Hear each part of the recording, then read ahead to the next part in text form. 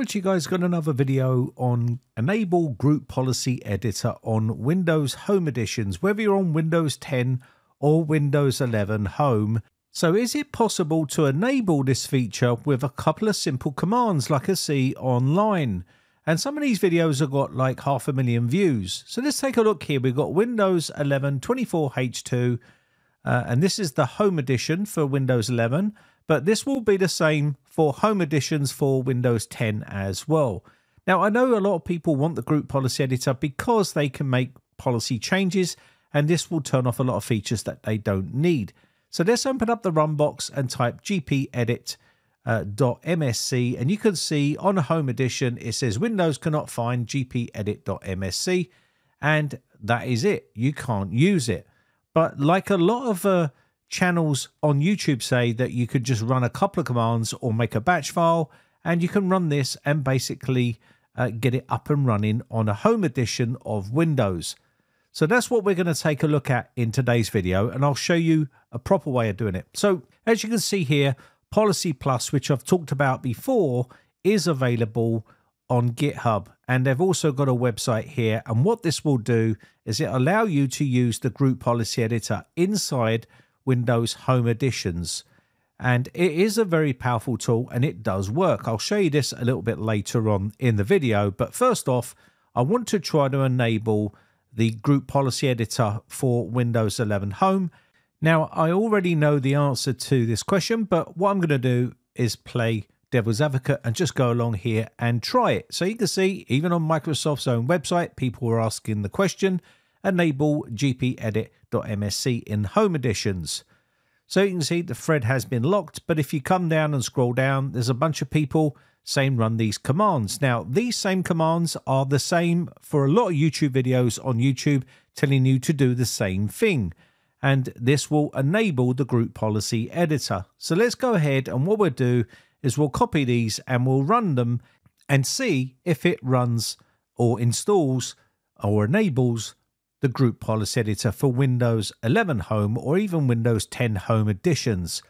So let's go to our PC here. I've already got them in a text document, and these are the files that all YouTube channels will tell you to install onto the system by using the command prompt. And you can do these one at a time, or you can even create a batch file if you want to be flash and do that as well. Either way, it's going to do the same thing. So here we have the file right here. So let's go down and take a look. I'm going to make this a little bit bigger so you can see. First off, you're going to need to show the file extensions here for this particular file. So let's go to options on the three dots, and we'll go to view, and we'll show file extensions here, and we'll also show hidden files, folders and drives. We'll apply this and then OK it. And now what we can do is rename this file right here and make it a batch file. And you can copy and paste these into the command prompt, but I think running it as a batch file is probably the best way to go because it will do it all for you. So let's go ahead and rename this .bat like so and say yes. And now you'll see the file has now changed to a batch file. So now what we can do is right click on this one right here, and we can either run it from here like so, or we can copy the actual path. So copy as path. And then we're going to open up the command prompt by typing CMD into the search box right here. So let's go ahead and do that. And we're going to run this as administrator. And this will open up the command prompt box, say yes to the user account control. And there we go. All we need to do now is right click and paste. And there is our command to run the batch file. And you can see it's starting to add the packages from the Microsoft Windows Group Policy Client Tools package, and you can see it's adding all these in right here. So it needs all these files for it to run properly. So let's go ahead and do that right here. Click close, and there we go. So now what we can do is right click on the start button and go to run, and then type inside here the same command, gpedit.msc, push enter, and voila. It opens up right here. Now, you might be getting really excited at this point and thinking, hey, that's working. And that's exactly what a lot of these YouTube channels are doing. They're just showing it like that, closing it off and saying, there you go, we've enabled the group policy editor.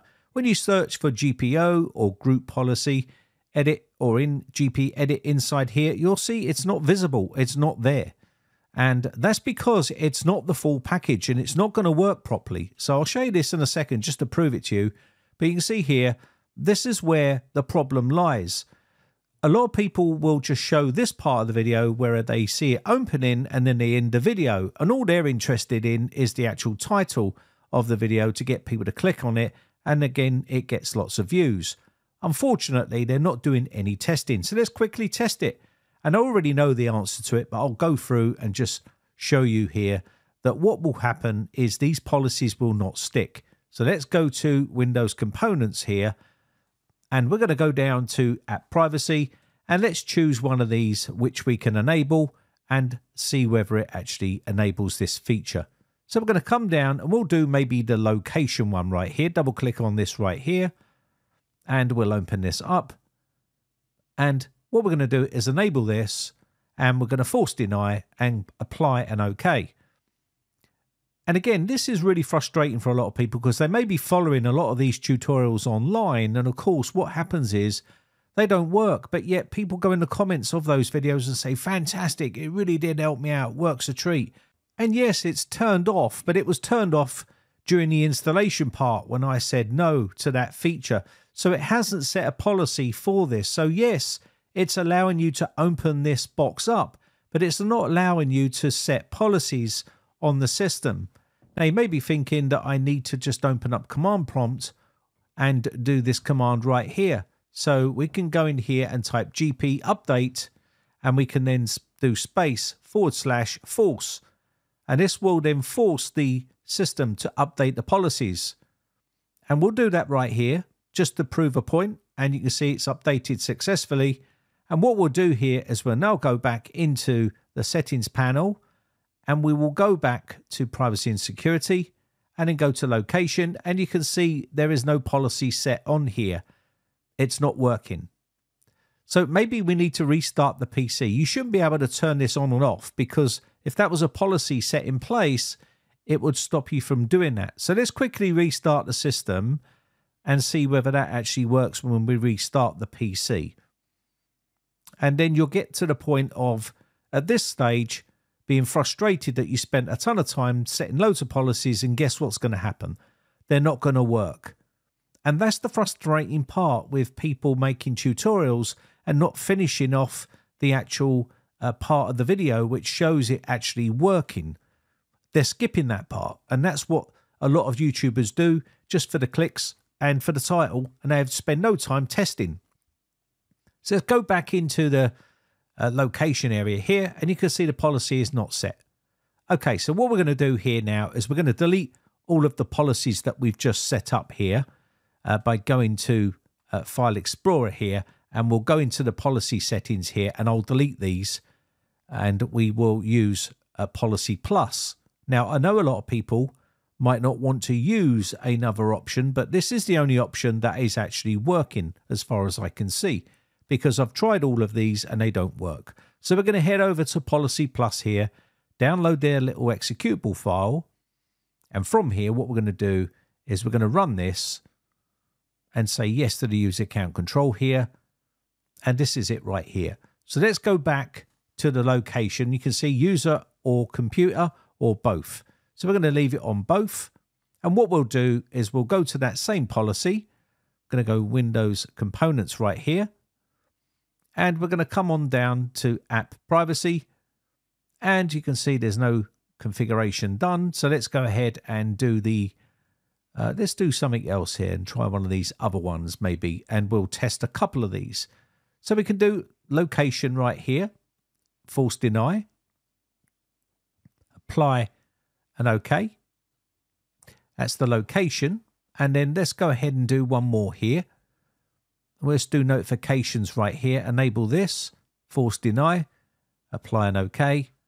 And don't forget, you need to save this. So go to File, Save Policies. If you don't do this, the policy won't be saved.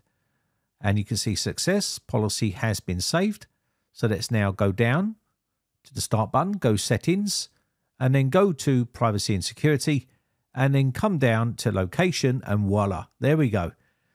some of these settings are managed by your organization. They're all grayed out and it's all turned off. So when you go through all of the policies in Policy Plus, it is going to literally work, whereas the other method just does not work. And there's the notifications all turned off and grayed out, so you can't mess with them. This is the way to do it for home users, instead of doing stupid stuff like going into the actual command prompts and trying to enable it that way and get it to work. Now, they've got all of the policies in here. If you want to follow some of my videos, some of the group policy videos will work, but I have done a full video on Policy Plus on how to set this up and get all of the settings turned on if you want to use this method. If you don't want to run any sort of scripts on your PC, this is the way forward, because you can save this and copy it over to other computers, or even when you reinstall the PC, you can enable all your policies by doing that. Anyway, I hope this video has been informative and helpful. My name has been Brian from briteccomputers.co.uk. Big shout out to my YouTube members, whether you're tier 1, tier 2 or tier 3. I appreciate the support. Catch you in the next video or on the Discord server. Links in the video description. Bye for now.